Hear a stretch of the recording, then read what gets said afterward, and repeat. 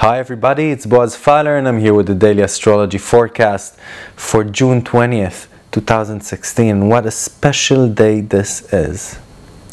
You know what's so special about it? Nothing. If you don't make it special, if you don't connect to the rhythm in the skies, then nothing is special today. But if you do, there are a couple of things happening in the heavens that you probably will get to see only once in your lifetime. We have the summer solstice, the day the sun, Sol, stands still, stis. It ends its course to the north and it stands still and it begins moving south again, signifying the longest day of the year and the starting of the march towards winter. The shortening of the days. So this is happening. We have a full moon, second full moon in Sagittarius, and Jupiter on the North Node. Everything is happening together. In ancient times, as I told you before, these are days in which people would have made ceremonies, would have made amulets to catch the energy of the day that was believed to be very foretelling regarding your future. Whatever you would emit and ask for and pray for at this time could mold how your future looks and feels.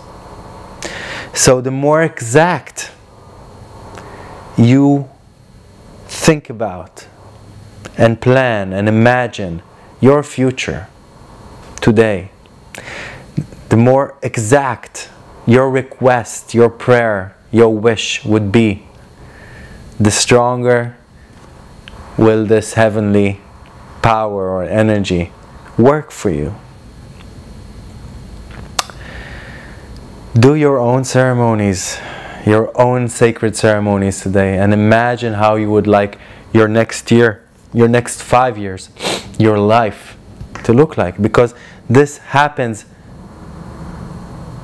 every 70 years or more. So it's really a once in a lifetime heavenly constellation.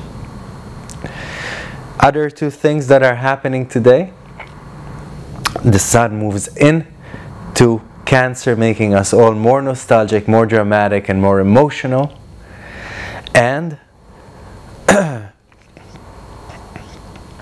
at 2000 hours Central European time, that's around 1500 hours Eastern Standard Time, there would be an opposition between the moon that already moved into Capricorn and Venus. We could be too distant or cold in our relationships, or ask for too much from our relationships.